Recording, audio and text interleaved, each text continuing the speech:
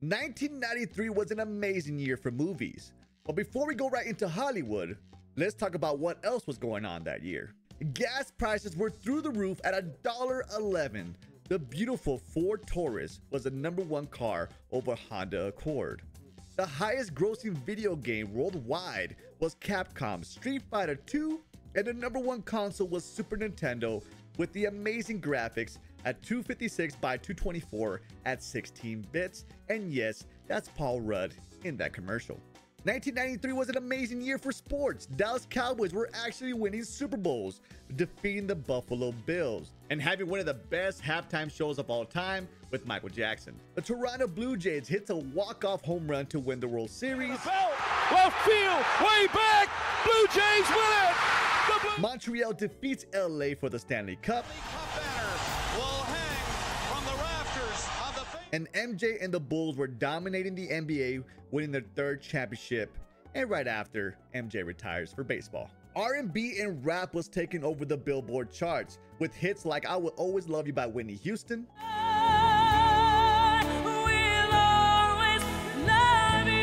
to Nothing But a G Thing by Dr. Dre and Snoop Dogg.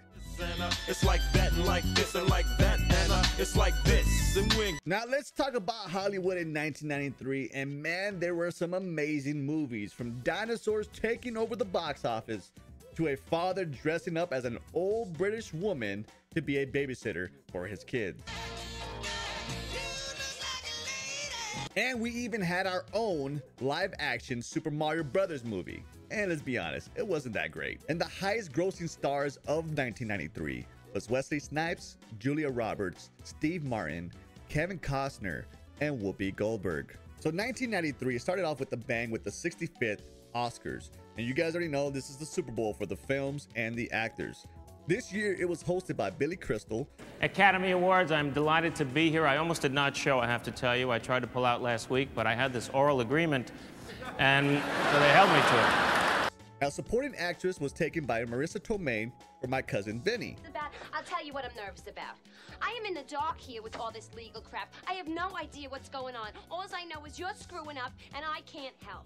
Now, the film Unforgiven took multiple awards. It got Best Picture and Best Director with Clint Eastwood and Gene Hackman for Best Supporting Actor.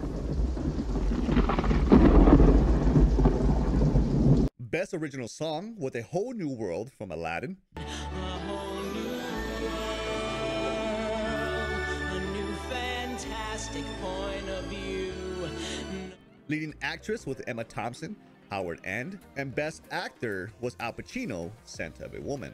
Now, drama films were shining big in 1993 with A Bronx Tale starring Robert De Niro, playing a father trying to keep his son away from the gang life. Now you can't leave. I will never forget the look on their faces. All 8 of them. Their faces dropped. You got Blood In, Blood Out, very underrated films showing the East LA struggles with prison, drugs, gang war, showing a path of 3 young men that took with this lifestyle. Why talking so bad now, is it? And we went back in time to Tombstone, starring Kurt Russell, Bill Paxton, Sam Elliott, and Val Kilmer, as retired gunslingers who were willing to do what they have to do to restore order to lawless lands against ruthless cowboy gangs. I didn't think you had it in you. I'm your huckleberry. And now we're moving to World War II with Schindler's List, starring Liam Neeson, being a businessman trying to protect the Jewish workers from the Nazi party.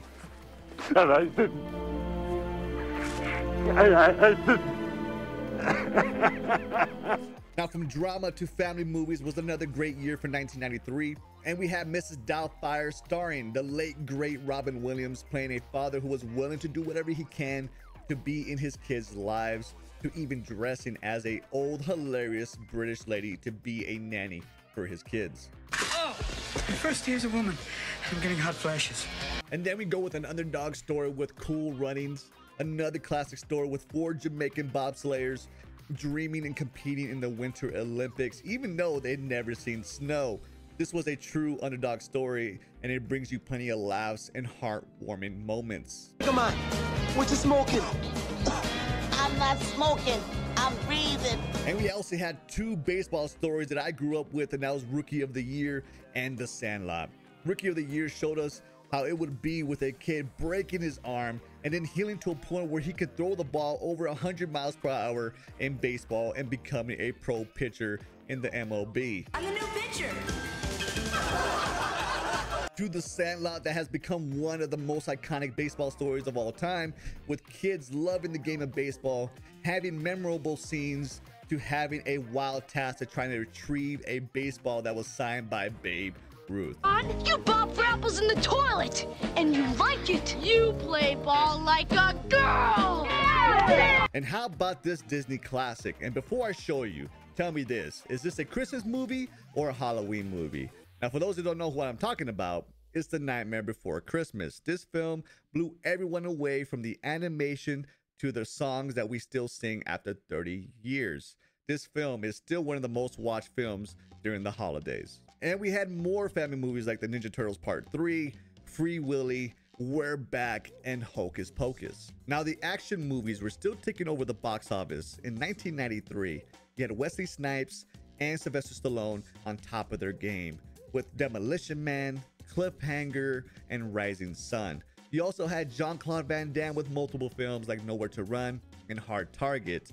You also had Bruce Willis with Striking Distance. And we had other great action films like The Fugitive starring Harrison Ford and Last Action Hero starring Arnold Schwarzenegger. Wait, where are you going? I'll be back. Ha! You did not gonna say that, did you? Now, to be honest, the scary movie genre wasn't the strongest that year, but we had cult classics like Leprechaun, Jason Goes to Hell, and the friendly Home Alone star Macaulay Culkin turning into a villain in Good Son. Now, in 1993, the comedy genre wasn't too bad. You had some cult classics like Coneheads, you had Mr. Nanny with Hulk Hogan, you had Hot Shots Part 2 starring Charlie Sheen, you had Loaded Weapon with Emilio Estevez and Samuel L. Jackson, you had Sister Act 2 with Whoopi Goldberg. So that wasn't too bad at all. I actually enjoyed a few of them, and I still watch them today.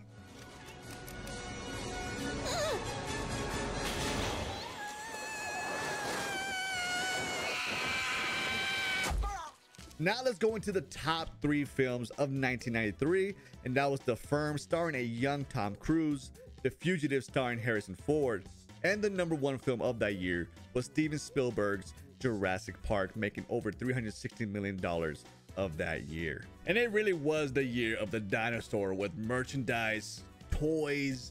The film was an absolute box office smash, and it took over that year. 1993 was a great year for entertainment, films, gaming, commercials. It was an awesome time. But before we leave, I got one question for you. Was 1993 the best year for Hollywood? And guys, I hope you enjoyed this video. I will catch you on the next one. You guys take care. Much love. Peace out.